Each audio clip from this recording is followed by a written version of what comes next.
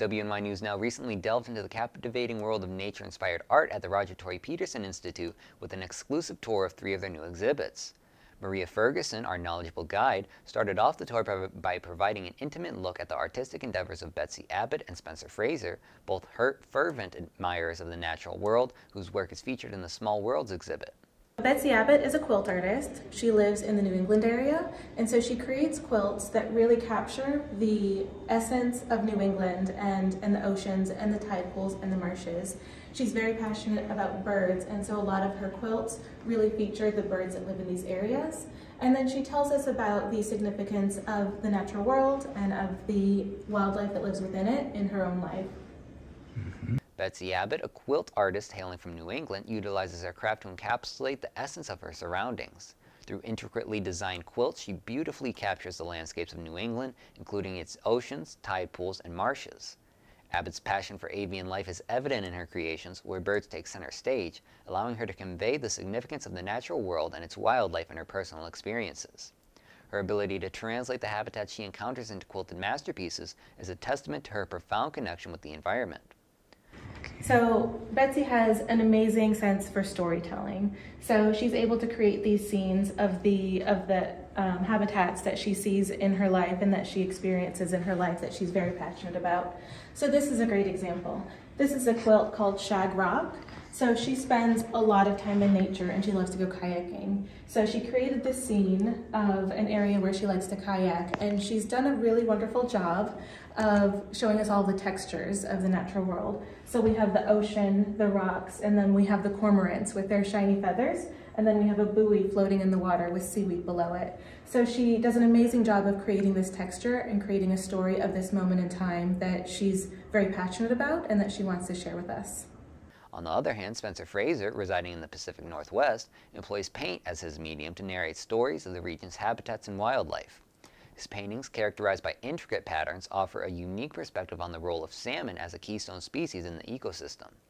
Fraser's storytelling approach brings to light the interdependence of various species and the vital role played by these intricate relationships in sustaining the Pacific Northwest's rich biodiversity.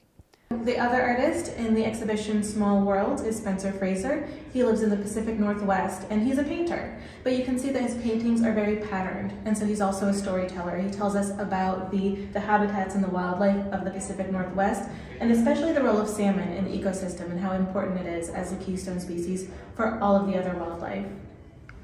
The juxtaposition of Abbott's quilted paintings and Fraser's painted quilts adds a fascinating dimension to the exhibition, creating a seamless fusion of artistic expression and environmental advocacy. The tour continued with a viewing of the Chautauqua County A Plein Air exhibit, which saw 18 artists coalesce during the Institute's Plein Air Festival to capture various outdoor locations throughout the area and put them to canvas. So one of our other exhibitions that we just recently opened is Chautauqua County and Plein Air. So all of the works in this exhibition were created during our Plein Air Festival in September. So we had a lot of artists come here to Chautauqua County to create works outside in natural light, and the works that they created are now on view here at RTPI. Maria showed how interesting it can be to see how different artists can capture the same subject in such distinct ways. Some of them are, so for example, these two, they're both Johnson Estate. They're completely different, but they're both amazing. And it's really the feeling of if you've ever been out to Johnson Estate and seen all the land and the grapevines. So when you're looking from a distance, you notice how gorgeous the view is. And so you can see the lake in the distance and the buildings. But then when you get up close and really look at the grapes themselves, then you notice the way that the light falls on the grapes and the leaves and the texture and how that has a really great feel to it as far as the just the depth and the beauty of the individual plants. So one person sees the forest, another sees the trees. Exactly. There you go. I love that. I'm going to start using that. The tour concluded with the latest addition to the Institute's repertoire, the Ergo Sum, A Crow a Day exhibition by artist Karen Bondarchuk. This emotionally charged exhibition stems from Bondarchuk's personal journey as she coped with her mother's dementia diagnosis. Through her art, Bondarchuk not only pays homage to her mother, but also reflects on the passage of time. So this is the third exhibition that we just recently opened. It's called Ergo Sum a Crow a Day. This exhibition is organized by the Lee Yawkey Woodson Museum in Wausau, Wisconsin, and the artist is Karen Bondarchuk.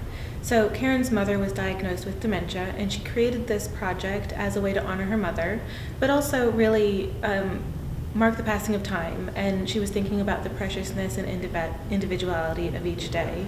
So Karen will actually be here on Friday at 5:30 for an artist talk and a book signing, and we're very excited to welcome her here and hear about her project. As a part of the exhibition, Bondarchuk will host an artist talk and book signing on Friday at 5:30 p.m. Her project has materialized into a book providing an in-depth exploration of Ergo Sum a Crow a Day. The Tory Peterson Institute eagerly anticipates Bondarchuk's presence, eager to delve into the artist's motivations, creative process, and the emotional resonance that underpins her work. Bondarchuk's project stands as a testament to the therapeutic and transformative power of art, transcending personal struggles into a universal language that resonates with audiences. The Institute is honored to provide a platform for Bondarchuk to share her story and connect with the community. The Tory Peterson Institute continues to be a hub of artistic expression and environmental appreciation. Through the Small World exhibition's dual perspectives and the emotionally charged Ergo Sum a Crow a Day, the Institute offers visitors a unique opportunity to explore the intersection of nature, art, and personal narratives. Attendees can witness the seamless fusion of quilting and painting, the eloquent storytelling of Fraser, and the poignant reflection on Bondarchuk's journey.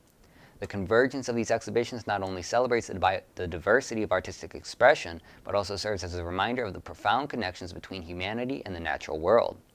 The Tory Peterson Institute remains committed to fostering a deeper understanding of our environment through the lens of art, inviting everyone to partake in the beauty and complexity of the world we inhabit.